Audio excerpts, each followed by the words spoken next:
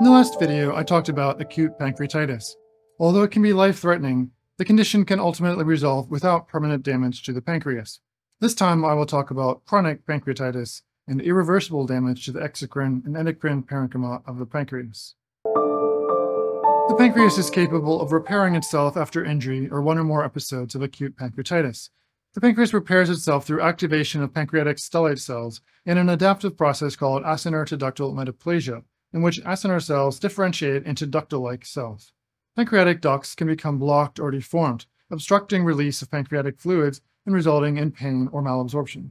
There are a number of potential causes of chronic pancreatitis, including alcohol abuse, autoimmune disorders, calcification, tumors, and genetic predispositions such as R122H mutations in the PRSS1 gene. Chronic inflammation can lead to permanent replacement with fibrotic scar tissue that progressively impairs secretory function. Symptoms of chronic pancreatitis are not uniquely distinguishing, but include upper abdominal pain that increases following ingestion and may be relieved when sitting forward. Chronic pancreatitis may also be associated with nausea or vomiting, unexpected weight loss, and steatorrhea due to impaired release of pancreatic enzymes, resulting in malnutrition and poor digestion of fats. Chronic pancreatitis can be diagnosed in part by elevated serum amylase and lipase levels. It can also be diagnosed using a secretin stimulation test, in which secretin is released from a tube passed into the duodenum and secreted fluid is collected and analyzed. CT can reveal enlargement of the pancreas, calcification, and dilation of pancreatic ducts, while MRI can reveal fibrosis and focal lesions, especially with contrast agent. Magnetic resonance cholangiopancreatography, or MRCP, can be used to evaluate the entrance of the pancreatic and bile ducts.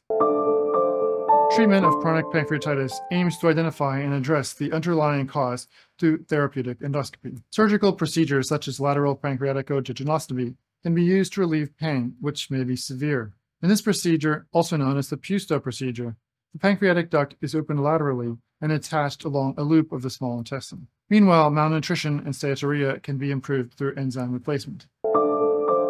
Hereditary factors, lifestyle choices, and chronic pancreatitis can increase the risk of pancreatic cancer. Several precursor diseases thought to originate from pancreatic stem cells may develop prior to cancer.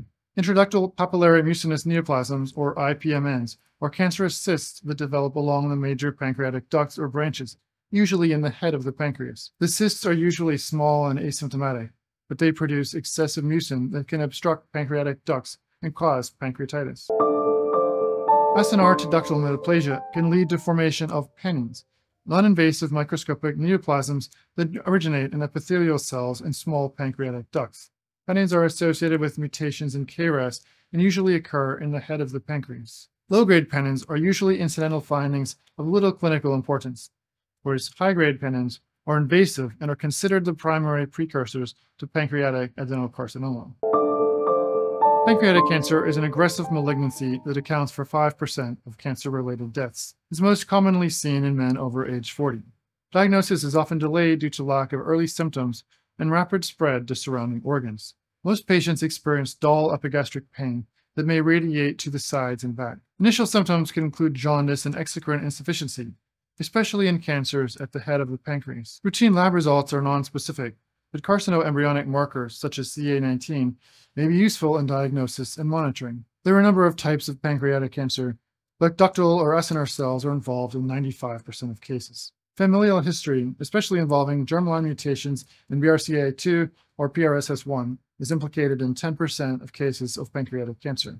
Somatic mutations in KRAS are found in 90% of pancreatic cancers and induce formation of precancerous ductal formations through activation of the PI3K-AKT, MEK-ERK, and Notch signaling pathway. Genomic instability is associated with progression to pancreatic cancer, and mutations in TP53 occur in 75% of cases. Cigarette smoking is implicated in nearly a quarter of cases.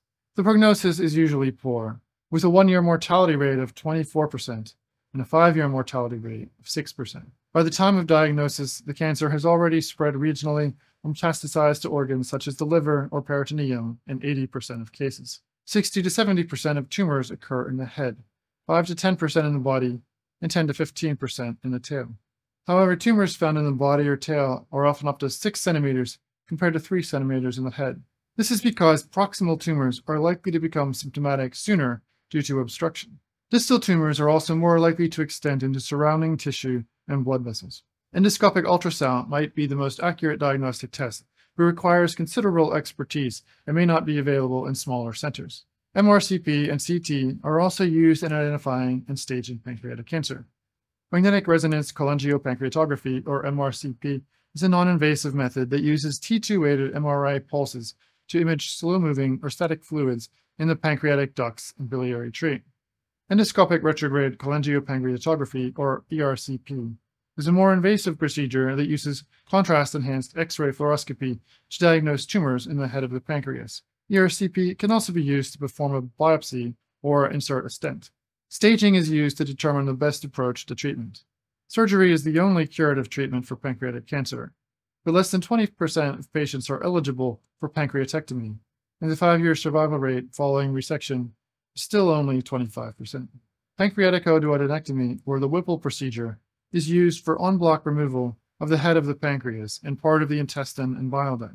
Patients with tumors in the body or tail might instead undergo a distal pancreatectomy and splenectomy. Borderline resectable cases may receive neoadjuvant chemoradiation prior to surgery, and patients with locally advanced cancer might become eligible for surgery if neoadjuvant chemoradiation results in successful downstaging. Patients with metastatic disease are ineligible for surgery and may receive chemotherapy with FOLFIRINOX or gemcitabine instead. Endoscopic stenting can relieve jaundice and obstruction, and endoscopic ultrasound-guided celiac plexus neurolysis can reduce pain. The pancreas has remarkable regenerative properties and can reestablish pancreatic microarchitecture through adaptive mechanisms such as acinar to ductal metaplasia. However, cycles of inflammation and regeneration eventually progress to fibrosis, chronic pancreatitis, and development of precursor lesions. Pancreatic cancer can be successfully treated by surgical resection as long as it has not spread beyond the pancreas. But unfortunately, pancreatic adenocarcinoma is rarely detected in time.